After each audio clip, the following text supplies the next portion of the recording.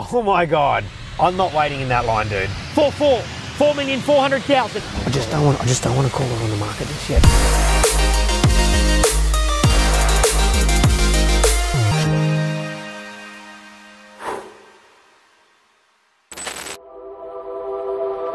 Today is the biggest auction day in Sydney ever. Sold. Unbelievable results today. We had 105 auctions. So you may recall in our first episode, we had an auction in Anzac Parade in Kingsford, Kensington. That property didn't actually sell. We didn't have a registered bidder, but we ran the auction, so there are auction conditions on the day. Incidentally, that property still has not sold. And I spoke to Tony Califonis, and Tony was mentioning to me that we're actually going to be relaunching the property as another auction campaign, but with a reduced price guide to try and generate some more activity around that sale. So this is quite common in the market where properties don't sell. Sometimes we can reinvigorate the sales campaign with a new auction campaign, set a new date, create urgency around that date. But the important part about it is there needs to be a big difference in the price guide to be able to generate more activity and possibly new buyers. I mean, there are new buyers entering the market all the time. So I'm looking forward to getting a sold sticker up on that one. Hey Damien, how you going? Hey Cam, good mate, how are you? Yeah, very well, thanks. What ended up happening with Duncan Street? Yes, they hadn't looked at the Charlotte report as that they hadn't purchased it. Yep. But they ended up deciding that they would prefer to buy a 2-bedroom apartment. And I had someone in the crowd that was at the auction just watching. Yes. That funnily enough was at the previous auction for the 1-bedroom unit that didn't register or bid. And then as soon as they saw that result for the 2-bedroom, I showed them back through that afternoon. Yep. And then they made an offer and we sold it a few days after that. How much? It was 868. 868,000. Great work. Correct. Good mate. Correct. And how about was it Page Street? No, it was in Pagewood. What was the? I forget. 32 Park Parade. Park Parade. The buyer that ended up buying it, 48 hours after auction, saw the advertised price online. They missed out on an auction that day, right, locally somewhere else. Yep. So motivations were very high. Saw the price, it was in their budget. Just said we don't want to muck around. Offered full price on the Sunday. Well done. Got the contract reviewed Monday, and then exchanged circa 4 o'clock Monday afternoon. Wow! At full asking price, 2175. All set for a big day today. Looking forward to getting down to the agency and doing a sales training session. And we have an auction in Penrith, I think at 11 AM, which will be pretty cool. Actually, have a look at this. I sold this unit on Saturday, this apartment here for Cobden and Hayson. It sold for $1,015,000, I think it was. Might have been $1,016,000. 2-bedroom unit, no parking. Had a reserve price of $900,000, really strong result.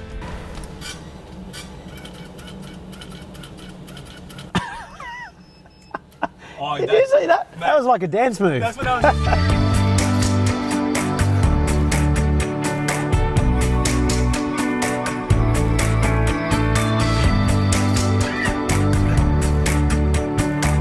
Today I thought it would be good to get a bit of the brains trust in here, what's happening in the market right now. Watching the news, we're seeing what's happening.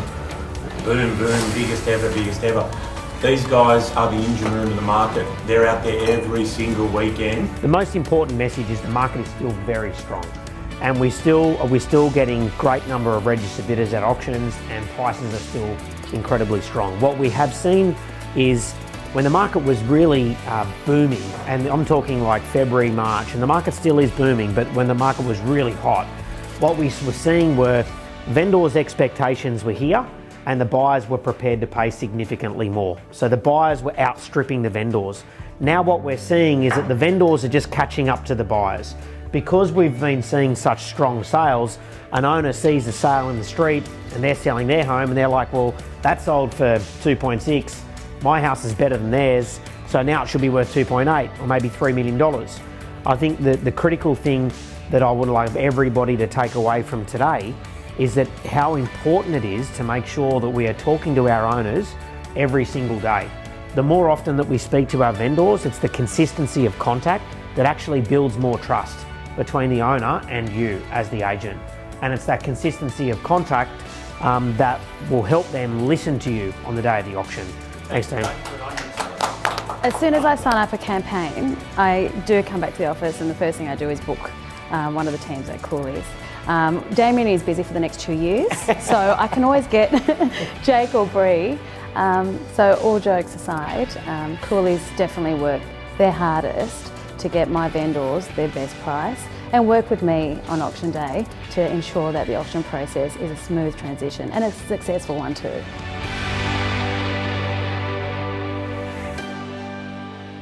Wow, we're going to have to get a wriggle on. Got to be there for 11 o'clock auction. Lucky I'm good at making up time on highways. Better not film that though.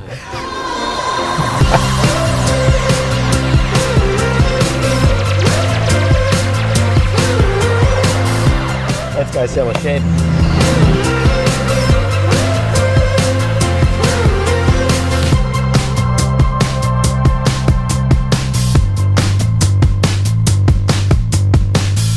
Ladies and gentlemen, good morning. Welcome to our auction today.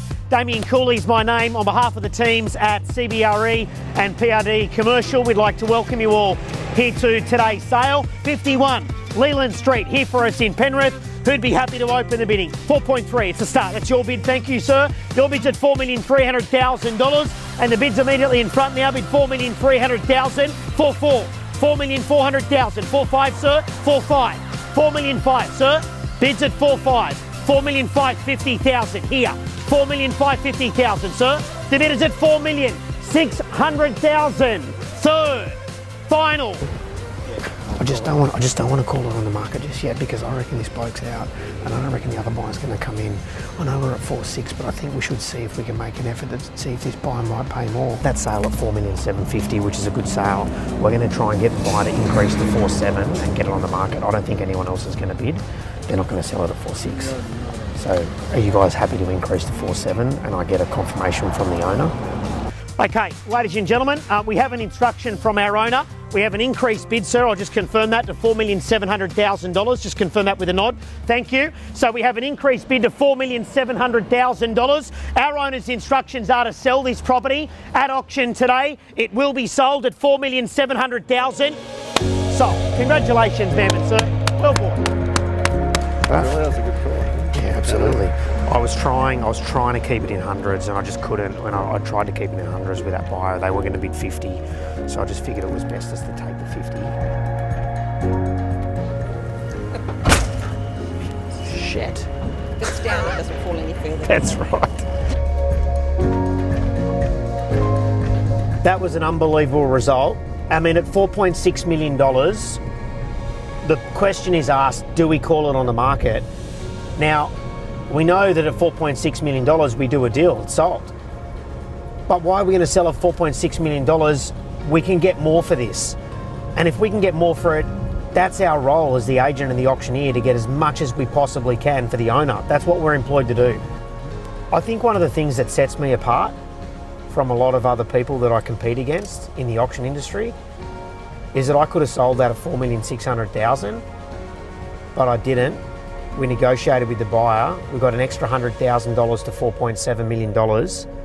That's the value proposition that I bring to the table. And that's the value proposition that I bring to the table for every single auction I do. Whether it's a $5 million asset, a $400,000 apartment, or a $20 million unit, I try my hardest every single time. That's my guarantee to any vendor that is going to use me to auction their property. How are you? Good, mate. You out on one of your long runs, are you? Yeah, just my lunch break. I'm at Moore Park. Whereabouts are you? Are you around? I am currently in the M4. No, I'm not. I'm in West Connects. Yeah, that's all right. I'll give you a call in 30 minutes. All right, sounds good. Call me in 30 minutes. How many Ks today? I don't know, 20, 30? No, I'm joking. He just runs and runs and runs and runs, that kid.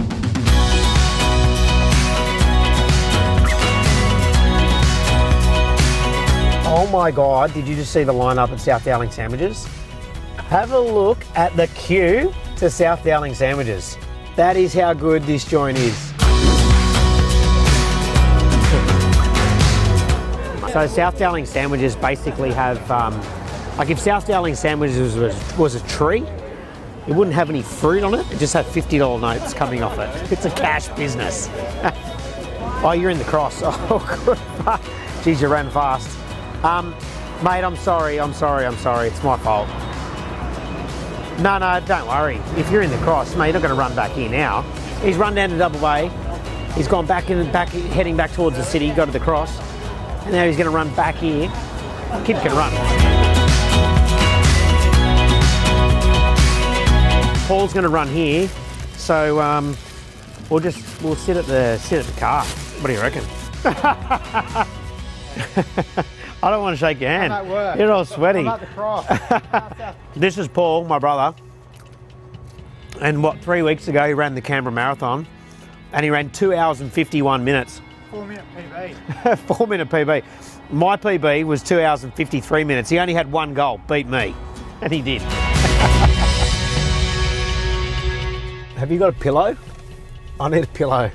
I feel like having a sleep after the size of that thing. Let's go. Next stop, Sella Vinoteca. But we also need to understand they are paying $185 a head, and we need to make sure that we give them a premium product. We might be thinking that things are expensive now, but we might be looking around going far out. I wish I bought in 2021.